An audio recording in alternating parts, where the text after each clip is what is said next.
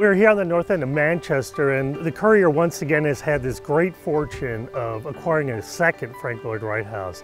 And today we are the only museum in the world to own two. Coincidentally, they're on the exact same street, just 3 doors apart from each other. It's all about drama for Frank Lloyd Wright. When you pull into the house, it gives you this sense, a different experience from the outside world. And it is a physical experience. The sense of drama is so spot on, and I just love the way Wright uses this humble material, a concrete block, and that's the basis of so much visual expression.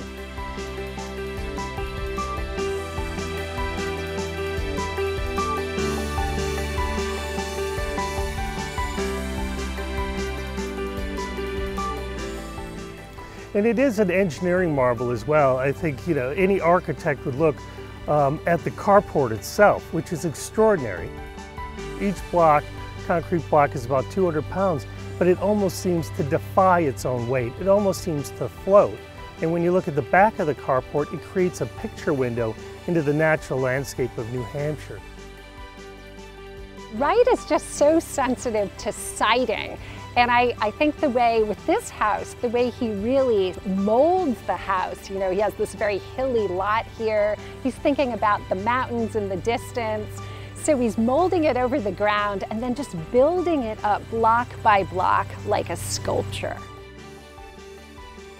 At the same time, the house is kind of a shocking presence. And you can imagine how shocking it was in the 50s.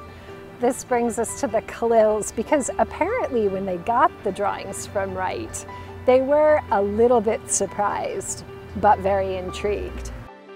Let's go take a look at the Zimmerman house, our other Frank Lloyd Wright house, the one that inspired the Kalils to contact Frank Lloyd Wright, design their home.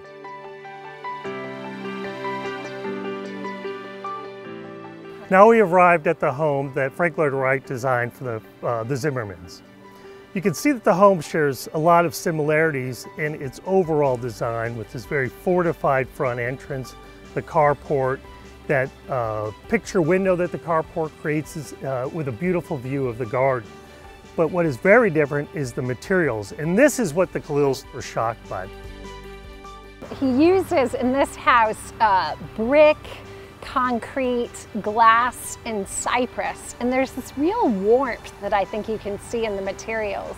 And one of the beautiful things about a Frank Lloyd Wright house is that he treats these materials with just the most wonderful sensitivity and simplicity, and they are woven throughout the house. So let's go inside and take a look. Every detail was designed by Frank Lloyd Wright to create a sense of warmth, a sense of calm, a sense of happiness. One of the greatest, I think, achievements and most spectacular views of this room is to the garden. And the Zimmermans loved their garden, and Frank Lloyd Wright even designed the garden layout. When you got a house designed by Frank Lloyd Wright, it wasn't just the structure, but it really was about everything together. His design vision was really holistic. So he thought about the furnishings and the fixtures and its whole connection to the landscape.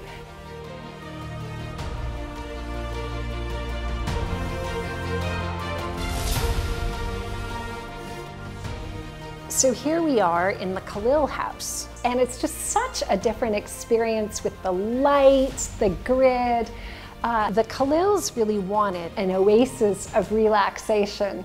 Kurt over here is taking advantage of it, I think. When the light comes through, that geometry of this window falls onto the floor, almost like a contemporary geometric painting.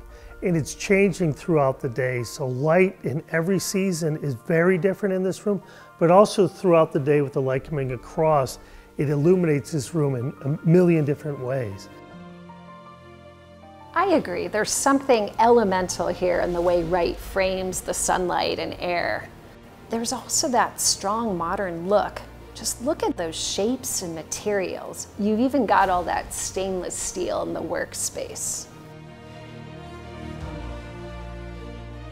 What is special about both of these houses is that all the furniture that was designed for it remain in the house. Both of these houses also have had no additions, to the kitchen or to the bathrooms or to the bedrooms, everything is original. It's an amazing time capsule looking into what modern life in the 50s was all about. You cannot experience a Frank Lloyd Wright house through pictures and video alone. It's about being inside a sculpture. It's about the experience, your body response, your mind, your eyes, everything. All your senses are really perked up in this space. It's a special experience. We all hope that you will come to see two amazing structures designed by Frank Lloyd Wright on a single tour.